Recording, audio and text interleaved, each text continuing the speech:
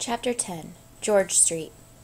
Baseball is still baseball, and school is school, but George Street is no more. Oh, sure, if you travel to Norristown today and go west on Elm, you'll come to a street sign that says George. Don't believe it. A street sign does not make a street. A time makes a street, and a people of that time. The sign will tell you nothing, nor will the people who live there today. Go ahead, ask them. Ask them whose front steps they better not sit on. Challenge them to a game of chew the peg. Flip penknife from shoulder. If it doesn't stick in ground, pull out planted peg with teeth. Or just stand there on the sidewalk outside 802 and close your eyes and listen for the avalanche of coal. Listen for days. You won't hear it. George Street is as gone as 1950. I heard it. I heard it on coal day. Nearly every house on the block had a coal-burning furnace. In a front corner of the cellar, beneath the living room, was a plank-walled bin. It held a ton of coal. When the coal truck came, my job was to run to the cellar and open the window above the bin. The truck turned sideways in the street and backed up to the curb. From under the truck bed, the coal man pulled the chute, which looked like a sliding board, and fed it through the open cellar window and into our bin. He lifted the hatch and the coal started coming, avalanching down the chute with such a racket that I had to clamp my hands over my ears. I had to tie a hanky around my nose, too, because of the coal dust that made a black, choking blizzard. I would crouch down under the wash tub, fold my arms about my head, and wait out the bombardment from the enemy battleship and its 16-inch guns. Or, if I wasn't pretending that day, I simply ran outside. Softer sounds came from the Victorial. The Victorial was an early phonograph, a record player. Ours was portable, like a small, boxy suitcase. Whenever I lifted the hinged cover, I was treated to a special scent, a sweet dustiness that suggested slumbering songs, music's bunkhouse. To get the thing to work, I had to crank it, like an old Model T Ford.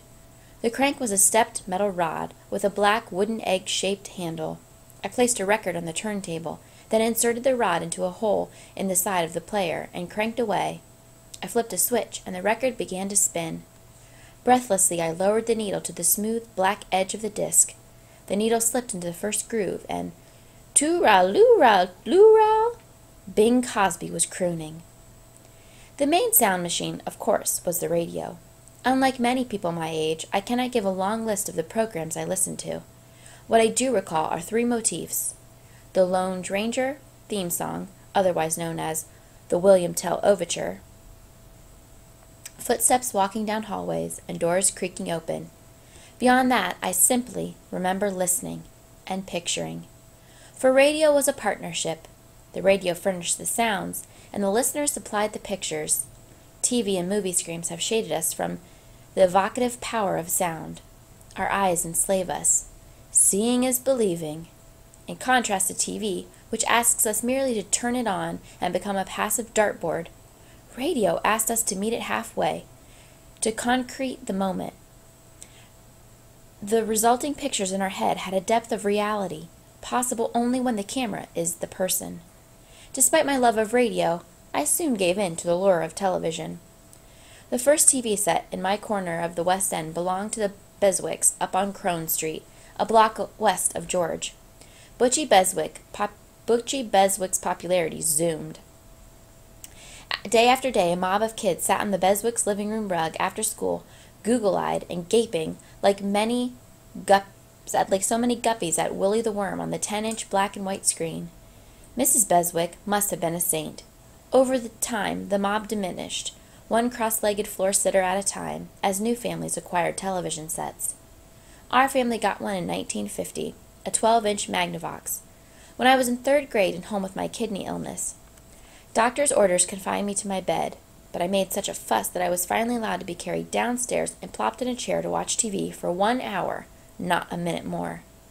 Television and I grew up together. Meanwhile, movies seduced me with Technicolor and 3D and CinemaScope.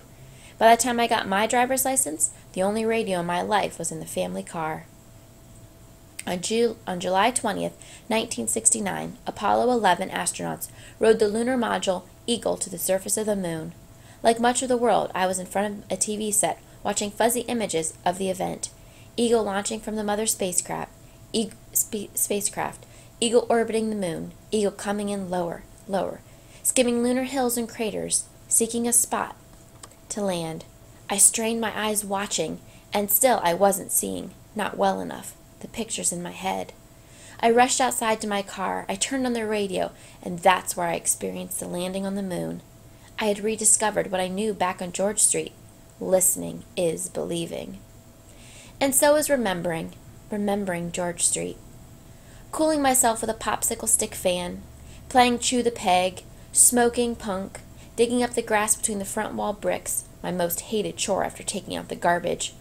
Mr. Freilich's long-handled grocery grippers, allowing him to reach the highest shelf and pull down a box of cereal. Purple ribbons on a door, meaning someone had died in that house. Pouring Morton salt on the fat summer slugs that left silver trails along the bricks.